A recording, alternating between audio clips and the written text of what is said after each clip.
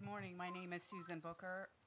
I want to thank the Presidential Commission on Election Administration for coming to the state of Florida and for allowing some of the election officials to speak with you. It's an honor to participate today. I'm fairly new. Having been elected in 2008 as the supervisor of Palm Beach County. Our office is probably one of the most scrutinized in the country when it comes to elections. We have 842 precincts, 448 voting locations, and 870,182 eligible voters for the 2012 general election. 605,268 total votes were counted, or 69.56% of all of our voters. During the 2012 general election, we did not experience lines at polling locations on Election Day. In fact, the majority of our polling locations were closed prior to about 8:30 p.m. on November 6, 2012, and we reported our precinct results before midnight. However, because the legislature decreased early voting days to almost half, early voting was a tremendous challenge. From the time early voting began in the state of Florida, Palm Beach County has always experienced long lines during general elections in presidential election years. Because of the law only allowing constrained facilities, public libraries, city halls, and supervisors' offices, there was never enough space or electrical power to have early voting locations with more than two printers without blowing breakers. Our longest lines were on the final Saturday of early voting, with the legislature having eliminated the final Sunday that has always been popular for a program called Souls to the Polls on First Sunday in many black churches. The last person who got in line at our Lantana site at 7 p.m. voted at 2 a.m. in the morning. The line was that long, and the voters were determined to stay in line, having been told by both political parties that their votes would be challenged at the polls on Election Day. That did not happen.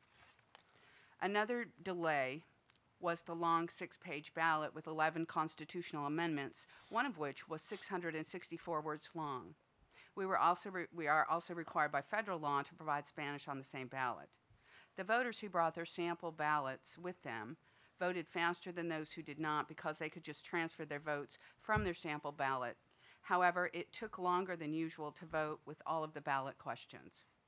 As you know, the legislature amended some of the laws this year that will bring back a maximum of 14 early voting days, including the final Sunday, with allowance to move early voting locations to larger locations and for a maximum of 12 hours a day at the discretion of the supervisor. It may be wise in the future to provide for uniform laws within the state so that there's equity in the hours and days for early voting in every county. Palm Beach County is also working on creating electronic poll books using off-the-shelf technology. Mini iPads that can take a picture of the QR code on the back of your driver's license and populate your voter registration information. We know that this will go a long way in moving our voters more quickly. We have not had electronic poll books in the past, mostly because of the large expense and the difficulty of large components that have been available. This is a great example of moving election equipment forward using current technology. Absentee or vote-by-mail ballots are also very popular in our state. We mailed over 157,000 ballots, 170 military overseas, and almost 2,600 to civilian overseas. 131,124 ballots were returned and processed, and 128,256 were accepted. Over 44,700 absentee ballots were received in the last 3 days of the general election. The manual process to verify signatures, physically open the envelopes, and sort into precincts and count the ballots goes beyond the close of Election Day. We also had a larger than usual number of provisional ballots due to a change in law that required voters who had not changed their address from another county to ours prior to Election Day to vote by provisional ballot. The manual process for provisional ballots is more detailed and time-consuming than absentee ballots. We worked almost around the clock, and we reported our unofficial election results before noon Saturday, November 10, 2012, well within the time frame allowed by law.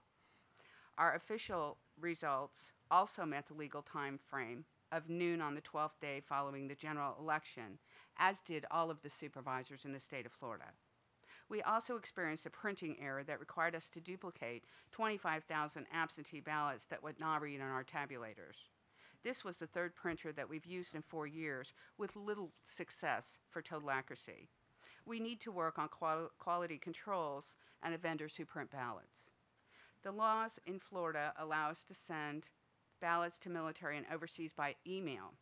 However, because of the size of the ballot, if the voter didn't have an email that would accept the large ballot, many of the emails were returned to us or sent to the voter's junk mail.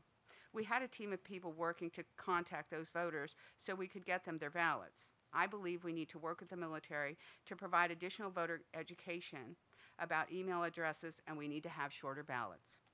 We also experienced many difficulties with the United States Post Office.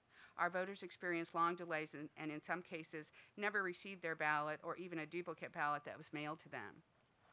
We're upgrading to the IMB barcode on the ballot envelope, which will allow us to track the mailed ballots in the future. We need additional cooperation and coordination with the post office. In reference to voting equipment, Palm Beach County experienced a substantial software failure last year during a municipal election that caused us to call the wrong winners until we discovered the error during our post-election audit. Apparently, our vendor was always aware of the potential failure. However, it was not caught during the state's testing and certification, nor did the vendor reveal the information until after our failure.